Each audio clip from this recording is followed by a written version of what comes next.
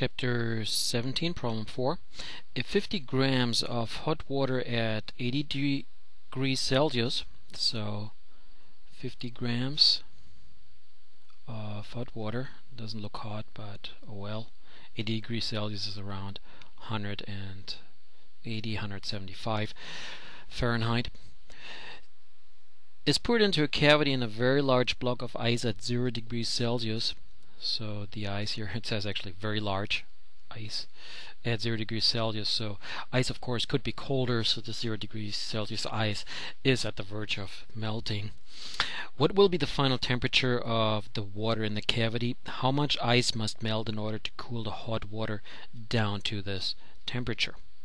Now, technically, we could say that if we had a limited amount of ice and we have 80 degrees Celsius water, 50 grams, and we pour it in there, well, the water, of course, is going to drop its temperature, and the ice is going to melt, for which it needs heat.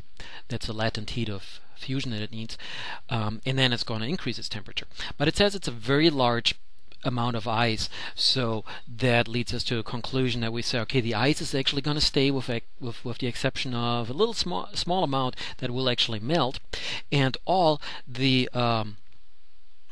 liquid hot water will become as cold as possible, and in fact it will go down to 0 degrees Celsius, and that is the answer to the first question, 0 degrees Celsius of liquid water.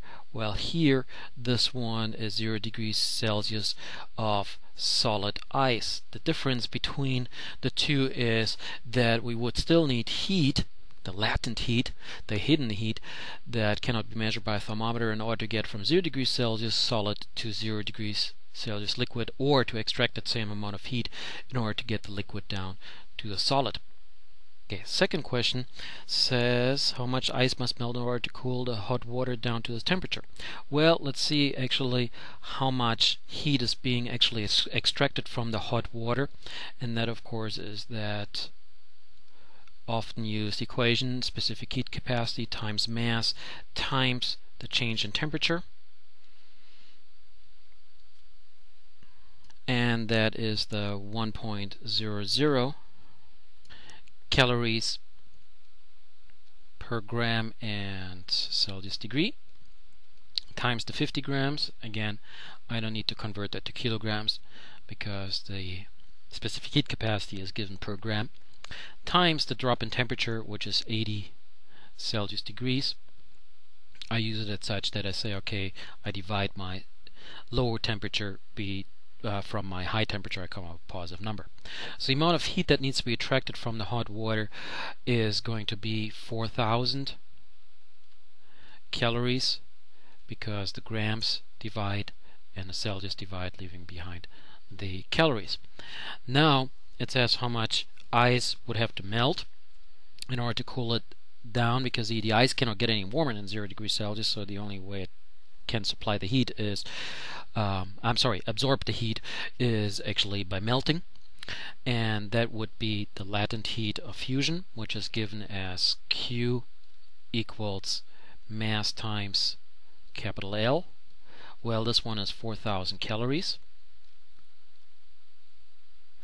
and that's an equal times the mass equals mass times the latent heat of fusion is given as 80 calories per gram, and when you look at the numbers, we're going to come up with mass equals 50 grams of ice has to melt.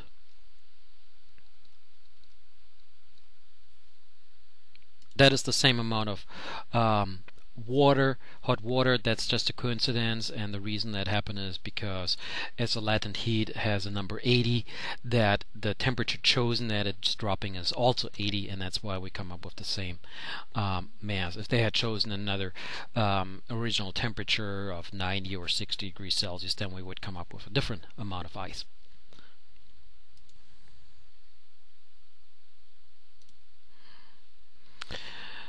Number 5, a 50-gram chunk of 80 degrees Celsius iron is dropped into a cavity in a very large block of ice. So we have 50-gram chunk, approximately 2 ounces. I guess I need a few more nails here. Well, that could be actually correct. 50 grams of 80 degrees Celsius nails, or iron actually, is dropped into a cavity in a very large block of ice at 0 degrees Celsius. How many grams of ice will melt? Pretty similar calculation as the last one, so I would have to say that the iron is going to drop down to 0 degrees Celsius. Of course, here's no question, the iron is solid anyway, so it's going to stay solid. But the specific heat capacity of iron is 0.11 calories per gram and Celsius degree times 50 grams times the temperature difference of 80 Celsius degrees, because it goes down to the 0 degrees Celsius to meet the ice. And again, it's a very large block of ice, so they assume the ice is still going to stay at 0 degrees Celsius without not even heating up a fraction of a degree. Okay, multiply those three numbers. The units here cancel or divide, and we come up with 440 calories. And then it says how many grams of ice will melt. Well, as I said, similar calculation as before, or virtually the same. Mass equals 440 calories divided by 80 calories per gram as the latent heat of fusion, and that comes out to 5.5 grams of ice. Why the big difference compared to the last one?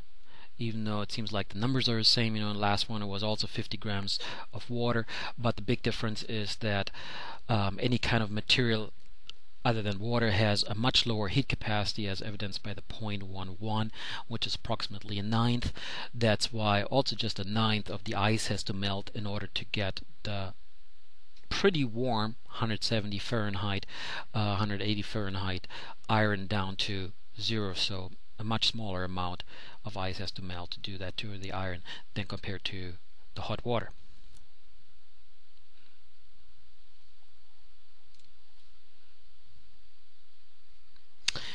Number 6, which says calculate the height that a block of ice at 0 degrees Celsius must be dropped to completely melt upon impact. Assume the air resistance and that all the energy goes into melting the ice. So as the block here drops, it starts out with some potential energy, which is then converted to kinetic energy,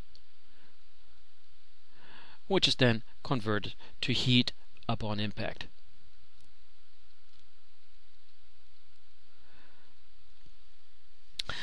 And in fact, it says in the parentheses, hint, equate the joules of gravitational potential energy to the product of the mass of ice and its heat of fusion. In the previous problems, it was given as 80 calories per gram. Here's the SI unit of 335,000 joules per kilogram. So capital L, instead of 80 calories per gram, here it is 335,000 joules per kilogram. Actually same number, just different units, that's why it looks different. Do you see why the answer doesn't depend on mass? Oh yeah, I guess they didn't give us the mass. Well, let's see what happens.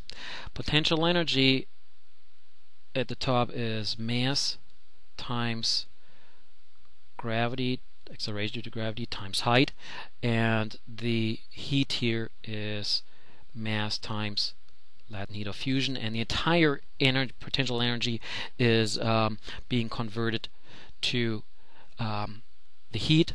So mass, gravity, height equals mass times latent heat of fusion, and so the mass divides out. That's why it doesn't matter if it's a kilogram or 80 pounds or 2 tons. So here we now have pretty much the height as L divided by G, or 335,000. Okay, maybe I shouldn't have squeezed it in that much kilograms.